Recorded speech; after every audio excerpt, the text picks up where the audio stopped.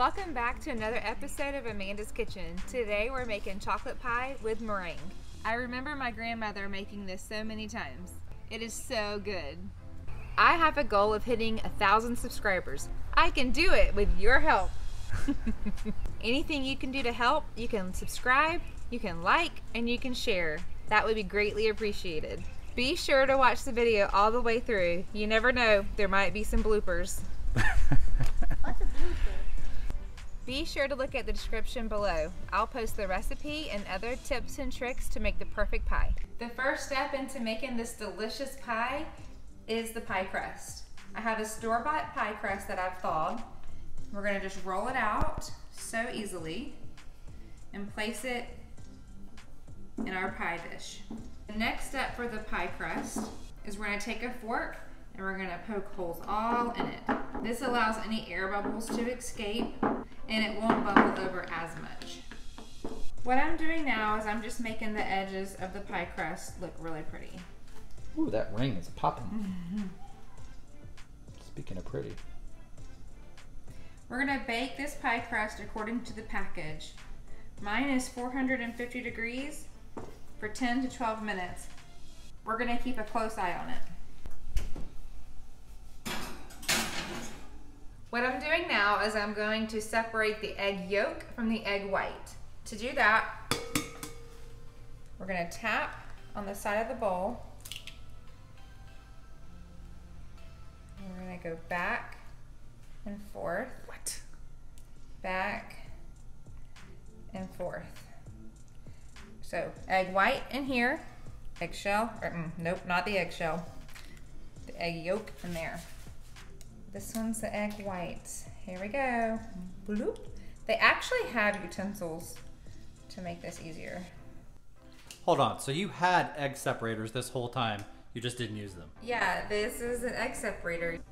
You put the egg in here, the whole egg, you crack it.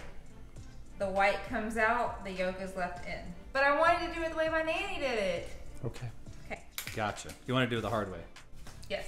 We've got our egg whites in here. We're gonna set them aside while we make our pie, and we're gonna let these get to room temperature. All right, our pie crust is done.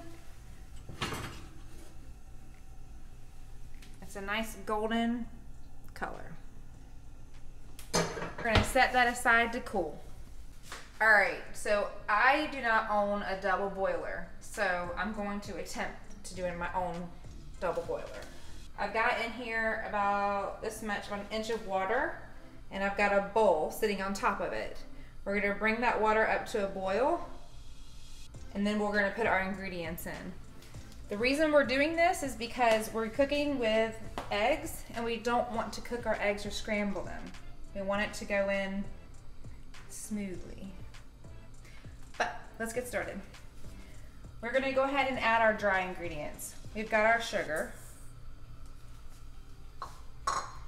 We've got our flour. We've got our cocoa. And we're just gonna stir that in a bit. Stir to combine. Stir it up. Little darling, stir it up. So let's go ahead and add in our milk, leche, and our eggs. I don't know how to say that in Spanish. Pollo. It's chicken.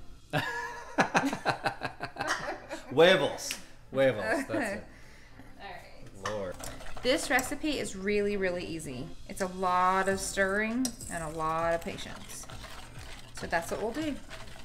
We'll stir and we'll wait. It takes a little bit of time because we want the egg to cook slowly. We don't want to cook it like a scrambled egg.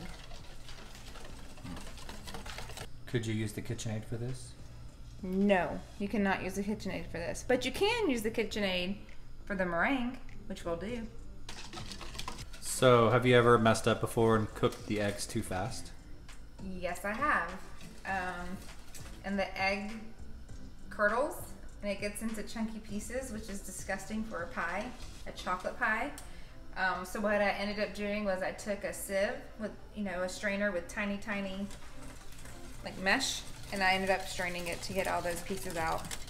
Hey, it still tasted good, but you don't want that to happen. Go slow. So what we're allowing this to do is we're gonna let the sugar dissolve, we're gonna let the flour thicken it up, and we're gonna let the cocoa give it the yummy chocolate flavor. I've been stirring for about 8 minutes. It's starting to smell really good and chocolatey in here. It's also starting to have some foam on top, and it's getting warmer. So what we're looking for at this point is, as we stir, it's gonna start to thicken up. All right, it's already starting to get a little bit thick. And so this is what my nanny used to do. She did this more with her chocolate fudge, and it was a highlight of her making it. So she would, when it started to get thick, she would check it, and she would take a little bit of the filling, chocolate pie filling, and she would let it run down the plate, and if it was too runny, it wasn't done yet. And so what I would do as a little kid, little girl, I got to taste test. And it's still my favorite thing to do. Back to stirring and whisking. All right, it's time to test again.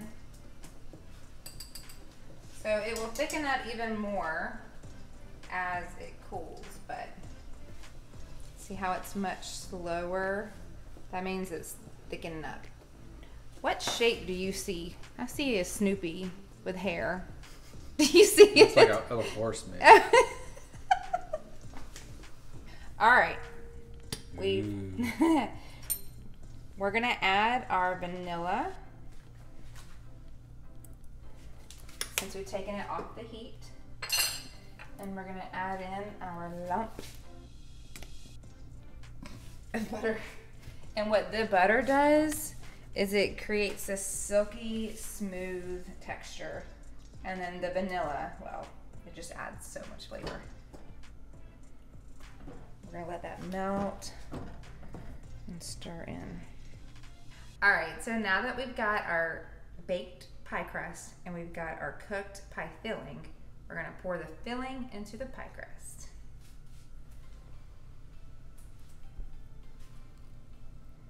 It is chocolatey, silky smooth. It's meringue time. So we've got our egg whites that have been coming to room temperature. We're going to get our attachment on here, our mixer attachment. It's a technical name, mixer attachment. And we're gonna let those go until they become frothy and bubbly. I can see bubbles forming.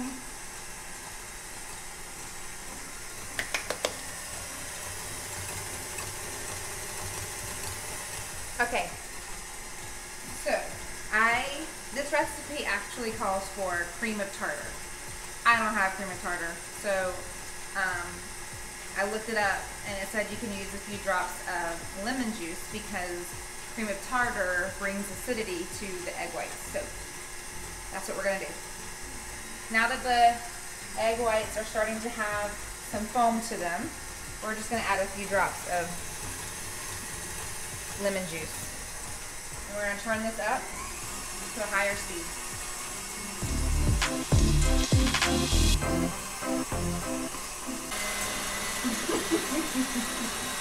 I turned it on a little too high.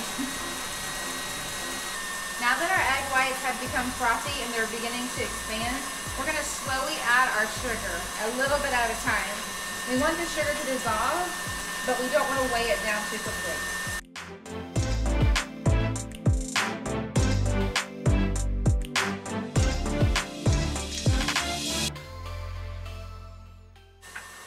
Continue to let this mix until soft peaks are formed and also until it's glossy.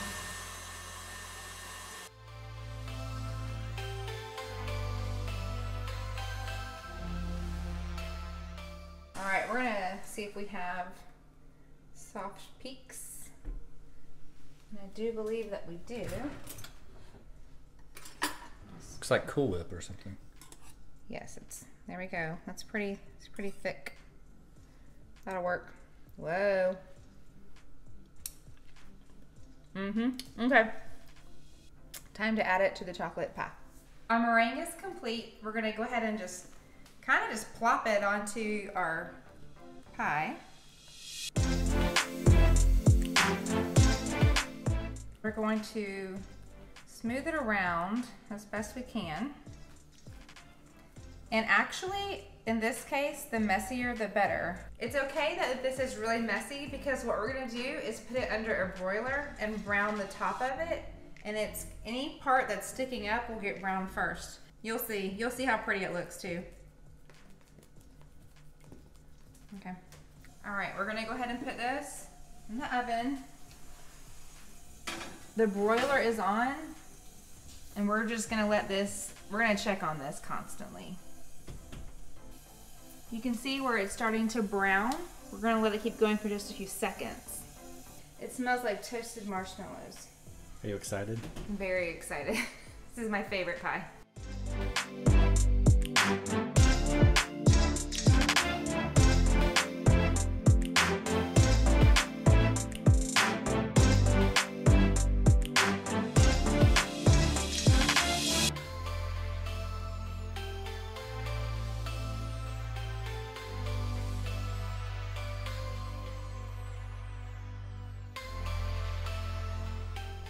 Time to give this a try. I cannot wait.